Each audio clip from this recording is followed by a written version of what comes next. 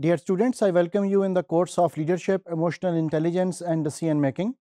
This is module number 121, and we are going to talk about that we have to go towards Gemba.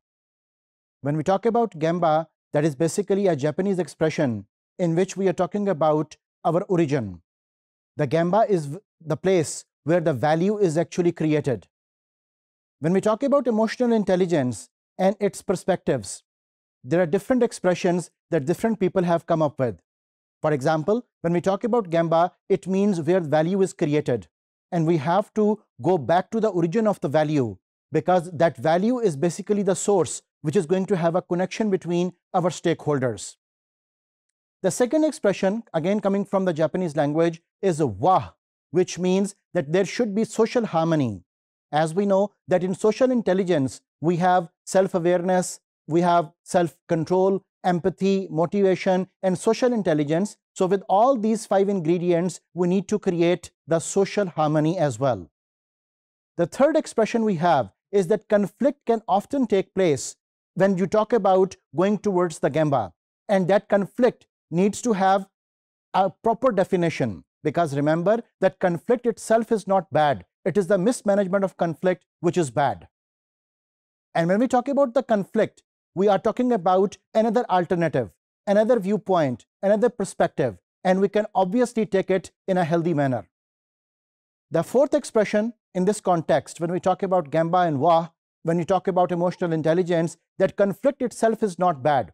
It is actually the mismanagement of the conflict, and there should not be the mismanagement of conflict, because this functional conflict can take place with a mismanagement.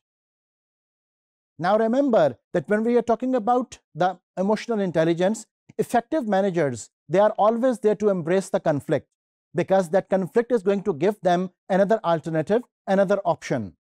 Another expression is that when we talk about operational and organizational perspective, there are sometimes certain interpersonal problems, and those interpersonal problems can be tackled when we are having a proper set of emotional intelligence and its components.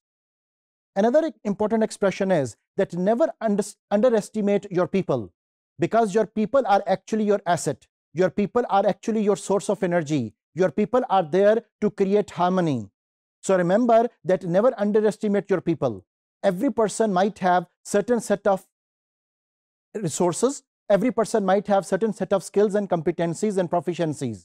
And we have to explore those things when we are acting like a leader, when we are there to guide them, train them, and mentor them.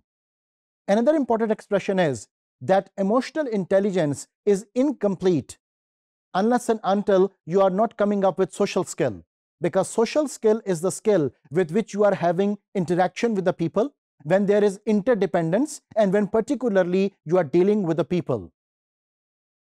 Dear students, if we try to conclude the whole thing, remember that emotional intelligence is needed by the leaders, and the leaders are the people who are there to establish a connection, a relationship with their stakeholders. Thank you.